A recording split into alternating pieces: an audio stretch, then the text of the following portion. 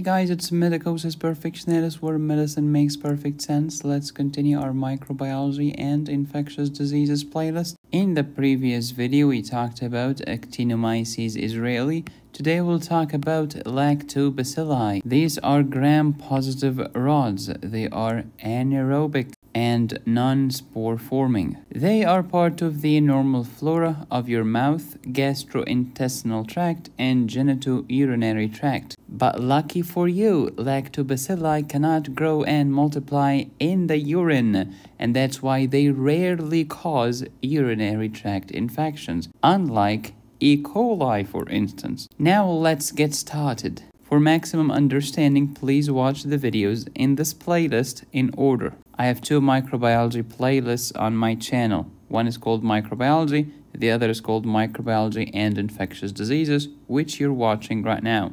The gram-positive rods, especially the non-spore forming, can be divided into aerobic and anaerobic. The aerobics are the motile listeria and the immotile corynebacteria and nocardia, versus the anaerobic non-spore forming gram-positive rods, which are four famous ones: actinomyces israeli, Lactobacilli, which is today's topic, mobiluncus, and propionibacterium, which causes acne. So again, these four are anaerobic, non-spore forming gram-positive rods, and we're talking about Lactobacilli. Hey Medicosis, why do we call them Lactobacilli? Because they are bacilli that can make lactic acid. It makes sense. Lactobacilli, gram-positive rods, non-spore forming, anaerobic. They could be strictly anaerobic or facultative anaerobic bacteria. They are part of the normal flora that colonize your oral cavity,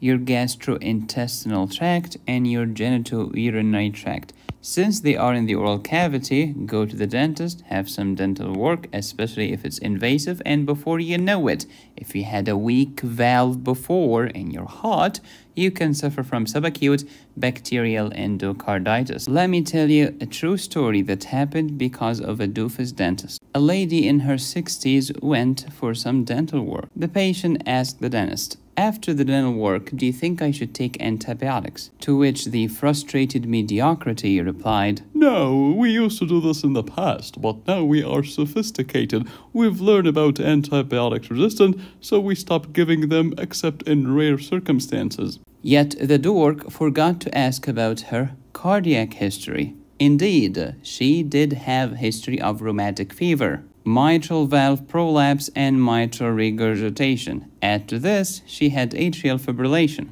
So she was not given antibiotics. 4 weeks later, she shows up to the emergency department. She was tachycardic, tachypnic, and with a systolic murmur. What do you do when you suspect bacterial endocarditis? You order 3 cultures of the blood to make sure that what you found is not just normal flora, not just transient bacteremia, but the causative organism behind the endocarditis. And sure, they found Lactobacilli in her blood. Most cases of subacute bacterial endocarditis are treated with a combination of penicillin and gentamycin. Never ever forget this. If you have been watching my videos, you know that whenever a bacteria causes endocarditis, the treatment is usually penicillin plus gentamycin. And thank goodness the lady made a complete recovery. So the moral of the story is, most doctors are doofuses and dentists are no exception,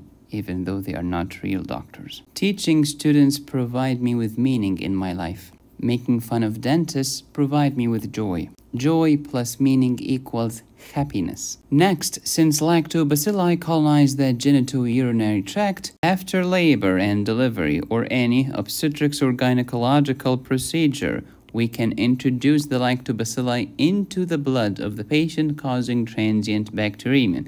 If the patient is immunocompromised, worse, septicemia. Lactobacilli are ubiquitous in urine samples and blood culture. But just because you saw Lactobacilli in the urine sample doesn't necessarily mean that the Lactobacillus was the cause of the urinary tract infection. In fact, they rarely do cause UTIs.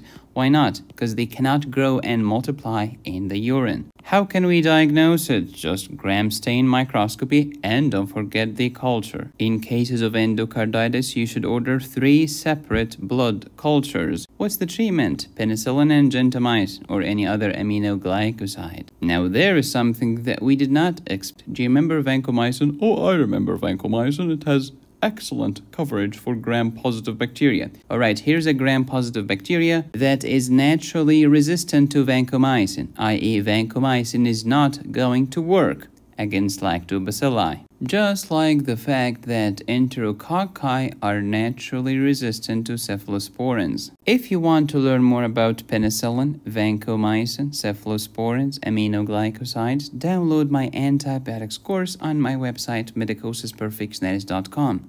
Not only will it teach you about antibacterials, but also antifungals, antivirals, and antiparasitic medications. I also have a neuropharmacology course on my website. Thank you for watching. Please subscribe, hit the bell, and click on the join button. You can support me here or here.